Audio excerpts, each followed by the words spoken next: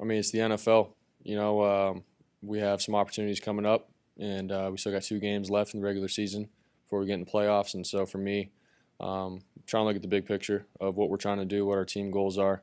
But at the same time, man, I have to look myself in the mirror and ask myself why or how that happened and why I made those decisions. And so our team came ready to play. And, for me to make some decisions like that, it pains me, and it's not fair to these guys. So I have to realize that and understand that. And I have to get better for my team. Let's talk about the game. Let's talk about the interceptions. Let's talk about, he went from MVP favorite to 4 interceptions. And we're going to talk about each one of those interceptions. But overall, this was by far Brock Purdy's worst game, probably not for sure as a pro, his career, maybe of his entire high school, college. NFL.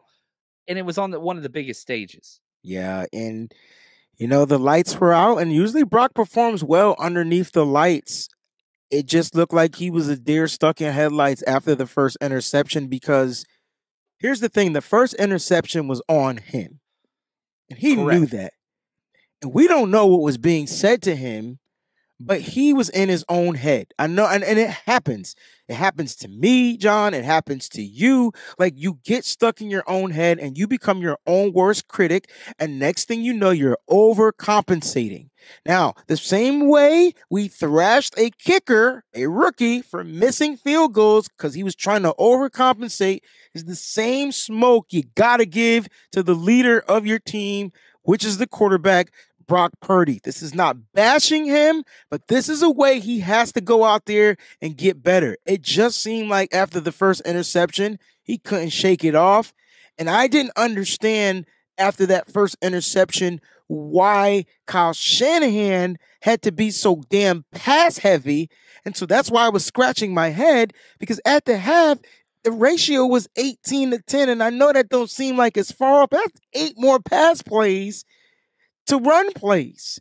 And in the run game, you were more dynamic. Hell, the Ravens were ranked 10th in stopping the run, and they proved that they couldn't stop the run because they play with 2 damn safeties way back in the middle of the field. So clearly they're playing pass. So help me understand why you just don't run the daggone ball. You go to that first drive, and you were moving the ball, but there wasn't a running back next to Purdy.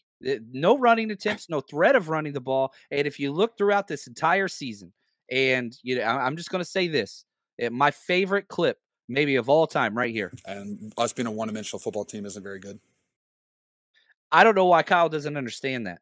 Like, it's not even that you have to run the ball all the time. The threat of the run freezes the linebackers. The window's all open. And so whenever you do that empty set where and just over and over again, no threat of running the ball, despite the fact that we average 6.7 yards per carry. Kyle gives up on the running game all the damn time. And Christian McCaffrey is averaging 7.4 yards per carry. And here's the thing I couldn't figure out. So people were saying, and I get it, they got great linebackers. Ask me if I care. Like, that doesn't matter. This is football. You run against the great linebackers. It's not like they're stacking the box. When John just explained, made perfect sense. If you have 0 running backs in the backfield, hey, guess what they're going to do, ladies and gentlemen? They're going to pass the ball. Where's the ding ding? It's common sense. It's common sense. It made 0 sense. When I tell you, John, and I'm not trying to overreact here, but when I tell you I couldn't explain it to a kindergartner, what the hell was going on? My son, I don't get it.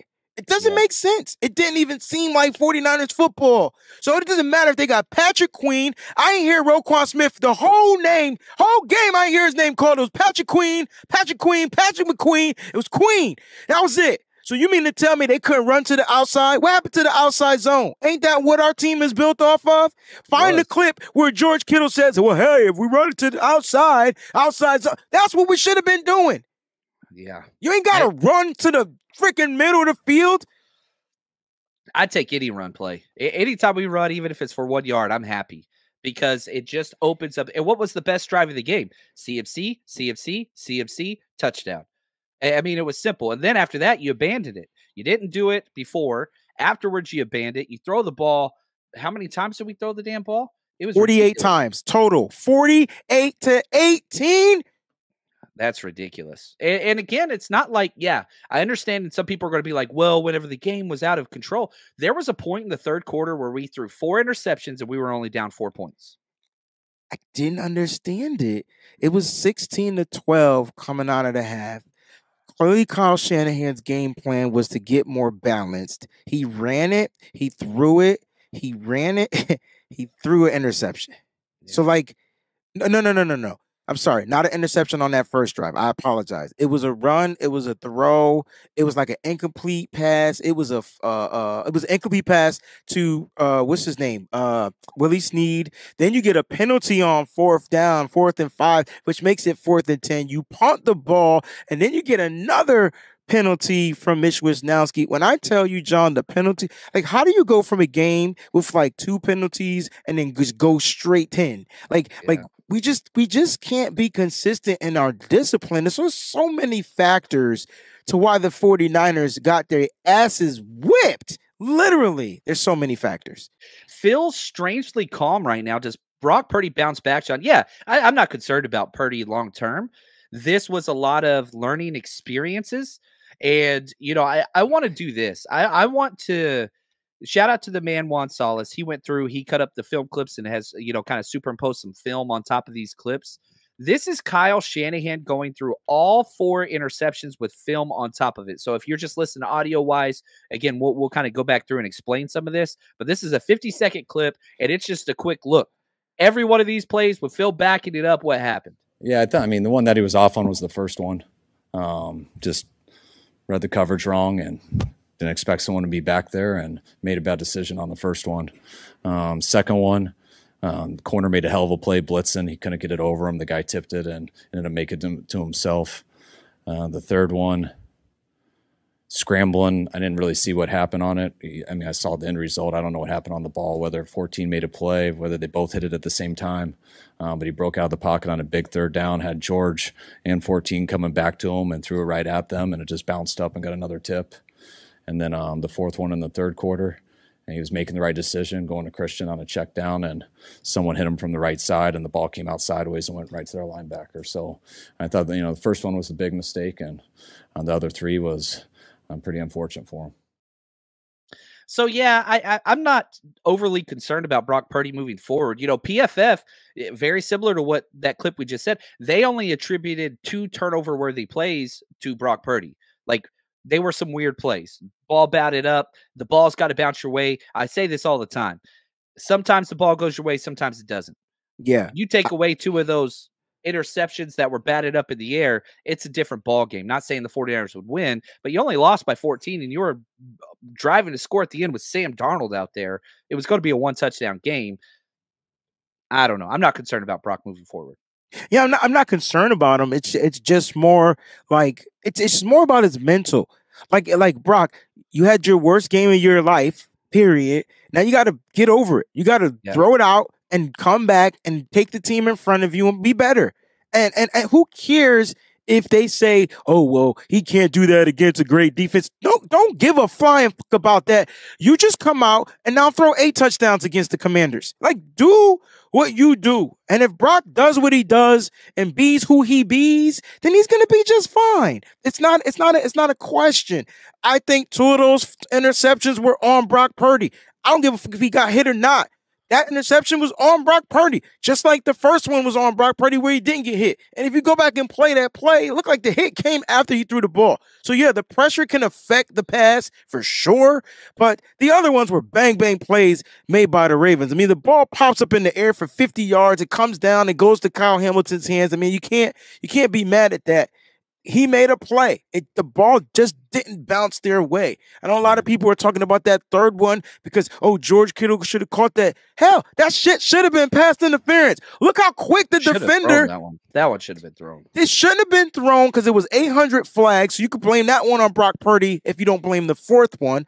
But at the end of the day, it's just like if the rest would have called PI, it would have went our way. Instead, it was 3 flags on the 49ers on that play. And so, they just weren't in our favor. But Brock has to be the most competent player on the football field. So if you can throw touchdowns, You can take that fanfare and be great, but if you throw the interceptions, you got to take the heat. You got to take the heat, and it's okay.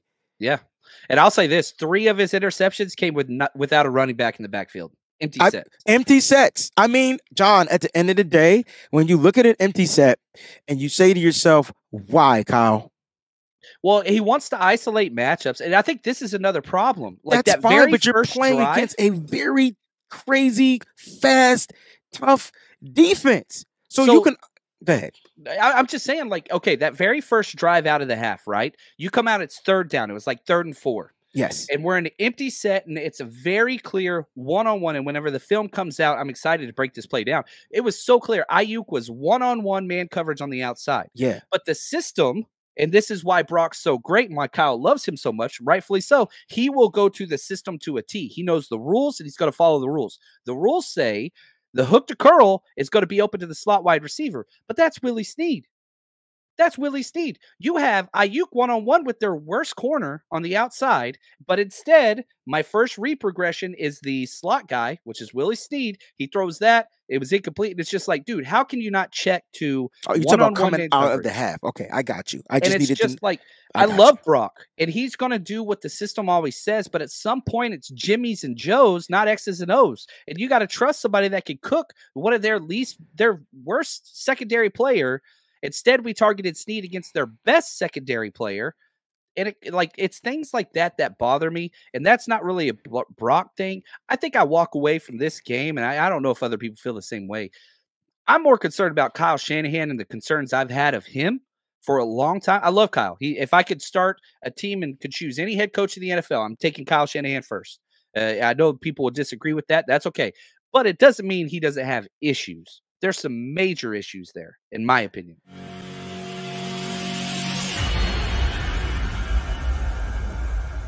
Time for the 49ers Rush Podcast.